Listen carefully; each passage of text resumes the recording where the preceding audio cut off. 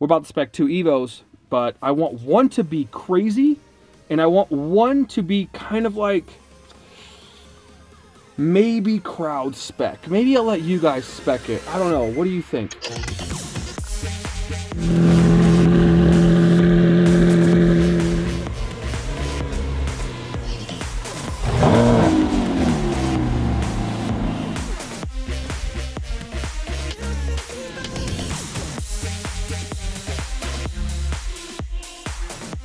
Welcome back to the channel. Wonderful days always. Aventadors driving by us, jumping in the Urus. Today is gonna be good, I hope. Remember that time we went to the county to do all that business paperwork? Well, we got a lot of that paperwork done, and now Tony and I are jumping back in the car to head back to the county so we can turn some of this paperwork in and hopefully walk out with a new activity for our license. Now, what does that mean? That means that essentially our car dealership is live, right? Like live meaning the fact that we are licensed and able to do business with used cars. Right now I can buy and sell and do a bunch of stuff, but I don't have a full license to sell like a used car lot. I can't display more than 5. I have a limited used car sales license is what that means, okay? To get into technicalities, I want to get the full-blown everything. I can do whatever I want license. And we did a lot of paperwork, and hopefully, I'm super excited because finally everybody's been asking about the dealership. When are you gonna open it? When can we do this? Oh man, Jesus. What happened? You drove. Oh, what happened? All right, tell them just tell them. I'm just gonna hold the camera. Anyway, we can finally operate and do what we need to do, but there's kind of a twist to it. Houston's obviously always got the thinker going, but you guys will find out here in a minute what we have going on.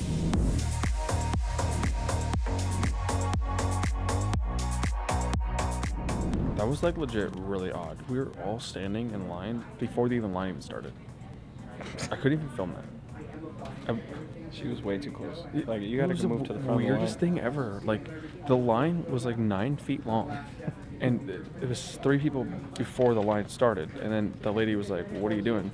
And I was just like, "Just waiting in line." It made it look really long. It was really, so long. It could be legit 30 minutes. Honestly, it's a pretty poppin' day at the county. Not gonna lie. I feel like they were like closed yesterday because I've never seen this many people here.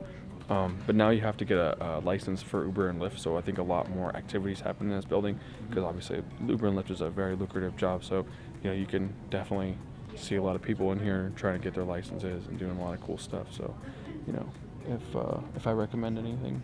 Yeah, Uber and Lyft. Yeah, it's great. And that was a success. It was. We got paperwork to prove it. No, this is the paperwork that you need. Oh, right here. Yeah, all right, so check this out. In the meantime, we were just filling out these fictitious firm names, get the bank accounts right, get all the stuff right. Our guy got his notary license. It's pretty epic. It was. You know, I'm like really thinking that if you were to do that, Tony, and become a certified notary, you could potentially make hundreds of dollars a year extra. Yes. Hundreds. That's what I'm looking for. You know, it costs $35 to become a notary. You got to swear in like you're becoming president. And if I become a notary, I'm getting that right there. If you become a notary, you're getting a Hellcat. Hold on, let me zoom in. Literally, you could wrap it saying you are a notary. Yeah. You could put the official seal and everything on the door. Dude, I'd be the Hellcat notary. I'd come and notarize your stuff in a Hellcat. 707 notary horsepower. Horsepower, and I'm limiting myself to 707 notarized papers per year. That's it. So make sure you get it. My fee's gonna be higher. You got to charge for gas, man. Come on. I'm gonna be the Hellcat notary. Get it together. That sounds like a freaking awesome plan. Okay, until the guy with the Urus comes in as the Urus notary. What? Today feels like a sushi burrito day. This is one of my favorite spots in the city because it's always the quality that you want when you come to a sushi burrito, right? Fish is cold, rice is right.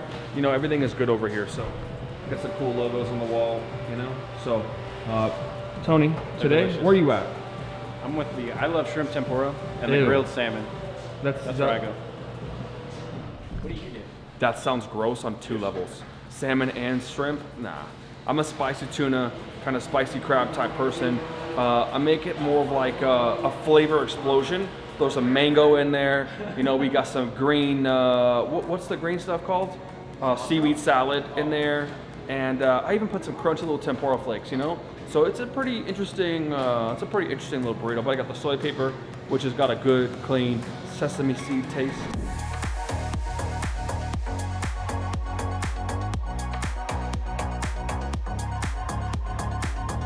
Hi. Yeah, see? Thank you. Sweaters, t-shirts, smiles.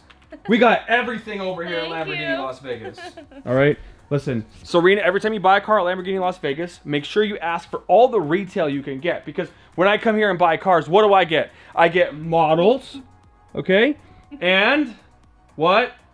T-shirts. Okay? T-shirts is the most important thing to get when you buy a car. All right? You get to spec your cars out super sick, but when you get that shirt that's got the Lamborghini logo on it that matches your car, that's what it's all about. You know, like buying an exotic car at this point is, you know, is just kind of like a regular thing around here, you know, because you know the rental fleet grows. You know, I'm not pretentious. I'm just saying rental fleet grows, and then, you know, but when you get all these special custom clothing items and all these models to put in my office, that's what it's about, you know. And the Bears. So, where's George? I think he's next door. Next door. All right, let's go find George and see. I got Rod, Serena, and George t-shirts and sweaters. Thank you. So there's also a second round coming because of our car show. What's up, Rod? I don't know. Have you ever met Rod Fuller? Do you know that Rod Fuller is legitimately taller than Jesse? Okay, and like Rod is like straight up.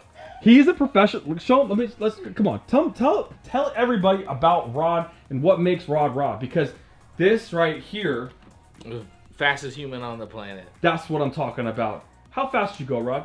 336. I told everybody 338. 0 to 100 from a standstill in 0.8 of a second at 7.5 times the force of gravity. All right, and I'm telling you guys right now, Rod, 100 of these. hundreds of these championship trophies. Rod is the man over here with George at Lambo Las Vegas. Me and Rod have been friends for a long time, and Rod used to be a really important person at one of my competitors, but we always managed to become friends because our wives work together. Everything's really good. But now Rod's over here selling out SVJs and Centenarios. We'll go check out the Centenario in a second. But one of the coolest showrooms in the country right now. oh yeah, I mean, you have the only Blue Cepheus Performante. You've got one of my favorites. Is that Blue Calum? Blue Neptunes. Blue. I'm just call it Blue Neptune. Sounds way cooler. All right, and then a flat white SVJ, and then the Arancio. It's Xanos Centenario. Now a real special guy here in Vegas. He's the guy that makes everything, all the special hypercars. One of our only guys out here. But anyways, I'm gonna put the camera down. I'm gonna go look at some cars real quick. I brought gifts. All right, this is the old cluster. That is not from this car. All right, this cluster here was from the car that I bought the motor from. So the ECUs and the cluster matched. Well, dumb me, didn't think about the key. And you need the key for all that stuff because the immobilizers are built into the cluster. So I believe I have sourced the cluster that has come from this particular car. Now, I don't know, it's a gamble, but to replace the cluster is $3,500 or $3,200, and that includes programming and everything. So basically, if we could put this new one in, the key might just turn on. We just don't know. Good news is I think that's the cluster. I think that's the OEM cluster. The bad news is I think it's damaged. But the immobilizer fault was gone from the cluster. Still have no crank, but I think we have a solution for that. Essentially, 50-50, it's gonna crank. It doesn't need to start, it just needs to crank. Cranking is the important part here. No start, just crank. Ignition's on right now. Alright, you know what's up? Ignition's on?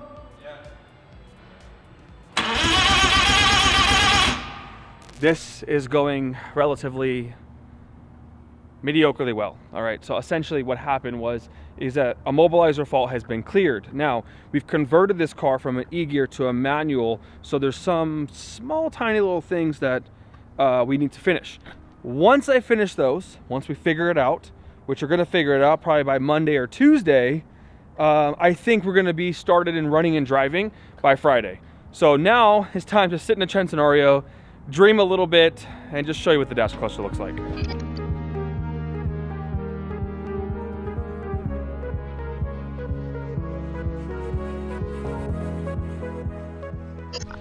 So funny story about this color, all right? The owner of this car spent 4 months, literally, listen, 4 months mixing all these different oranges for this car, and he came up with, I'm probably gonna say it wrong, but Arancio Xanos. What is it? Xanthos. Xanthos. All right, I'm gonna call it Xanos because that sounds way cooler. But think about that, like 4 months, right? Do you want to hear the crazy thing that Lamborghini did to him? This is now a standard color on a Huracan Evo. Now, that would be like so flattering if I designed my own color and they called it like Houston, right? But then they just didn't give you any credit for it, didn't give you anything. Is the new color Arancio Xanos the same name? Man, and so the owner of this car didn't really get any credit. They're just using his color just because, like, that's it. That's so sad. It's kind of messed up, but I mean, at the end of the day, he could be like, yeah, you have that color because of me, you know? And they better give him one of the Centenario replacement cars for like a discount or something. It's probably not going to happen though, right? Give him a discount. We love him. Dude, look, the guy that owns this car is hypercar. I mean, he's a hypercar king. He has some of the craziest spec'd out cars. I just saw his Chiron white on full orange leather interior. Incredible spec. That gets me to lead into this particular thing. What do you guys think about the specs for the Evos? Because we're going to spec 2 Evos for royalty for the rental fleet, and I have an idea of a spec that I want. It's actually the spec that I chose for the SVJ that I ended up not getting. I didn't get the SVJ only because they made so many of them, and you know, they depreciate way too much for a car rental, and it just wasn't the right time for me. And now we're about to spec 2 Evos, but I want one to be crazy, and I want one to be kind of like maybe crowd spec. Maybe I'll let you guys spec it. I don't know. What do you think? George, you know, you brought up a good point. The steering wheel in the Centenario doesn't have any multi-function buttons on it. So, good news, you ordered a spare to replace the Centenario wheel, right? Which has just some boring carbon fiber, okay? Sucks. Now we've got orange leather matching the car, matching the interior, and volume control buttons. Because if anybody knows about Centenarios, they know that it takes 2 hands to raise the volume on the inside of the car. So, George, please demonstrate raising the volume, please. I can't. Can't do it. Gotta keep my hands safely at 10 and 2. Yeah. Let's do a small cold start. Go ahead and just...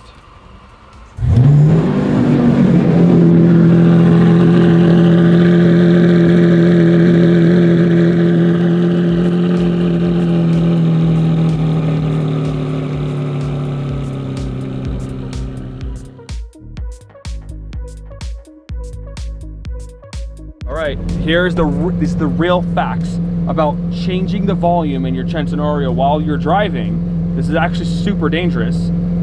So first, let's say you got music. Then you're gonna hit that button and maybe try to hold that button. Audio. You can't play videos. Car, oh, see? Oh crap. Now we're lost. Okay, so audio again, and then hold that other button down there. Now let it go.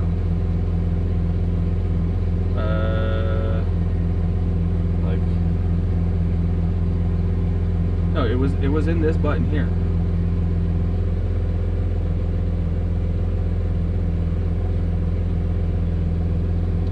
There's no other volumes. Okay, just to show you guys here. All right, no other volumes. Oh yeah, see? I just found it. Okay, so you gotta hold this, then it opens the volume. Then right here, you push, okay, push this, and then it goes up. And then, right? So then here, and it goes down. Yeah, you gotta do it with 2 hands. It's a really a two-hand type situation. There you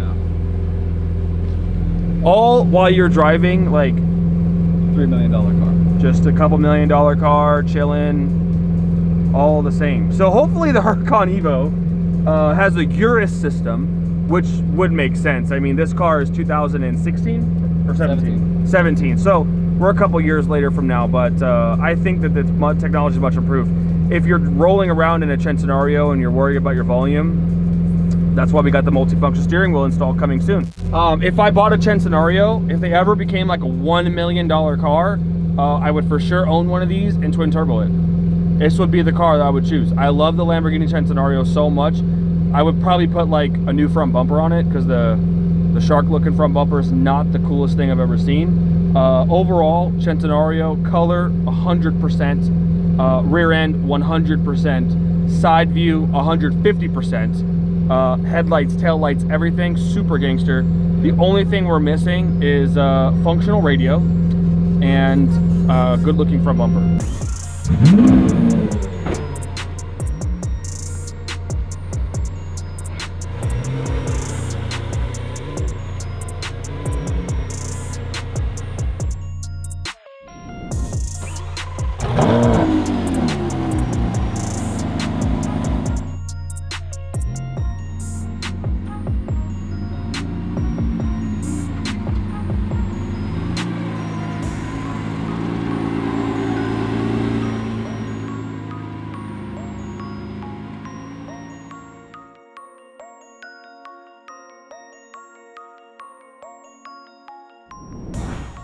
What do you guys think of that, man? You know what's funny is that we're about to leave and they're pulling out some other cars. They're gonna pull out this beautiful blue Cepheus on orange accents Performante.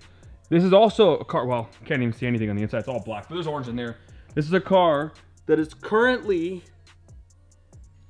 available here at Lamborghini Las Vegas, as well as the Centenario and the SVJ, all available to buy right here. Lamborghini Las Vegas is like the sleeper Lambo dealer. No one knows that they have all these super sick cars because, well, they're just the best and they just keep them on deck. But I'm about to leave and I was talking to George because I kind of feel like a new V12 car is basically in the works. You know, I don't know if you guys heard, but Bugattis are very expensive to maintain. And I think, I didn't say I was ready to part with the Bugatti, but I might be ready for something new. Now, my hypercar that I'm building isn't a car that's gonna be like ready to drive in 2 months. You know, the black twin turbo Gallardo though, might, you know, fit the bill for a while, but coming and seeing the SVJ next to the Centenario is just, oh my God, I love that car. The SVJ just looks so good. The depreciation on them is a little bit extreme right now, so I'm currently not really interested in buying one today because at $620,000 in about, I don't know, 3 months, they're probably gonna be a lot less.